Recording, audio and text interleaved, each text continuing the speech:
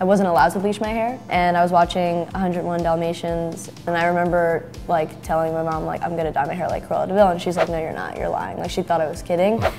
And I went to the salon like the next day, and I called her like from the chair. I was like, I'm doing this, like I'm just letting you know. And she was like, yeah, okay. And I come home and like she only sees like this half of my face. Okay. So she thought that she was like, oh, like, all right, yeah. And then I turned around and she freaked out. She didn't talk to me for a week. She literally did not talk to me for a week.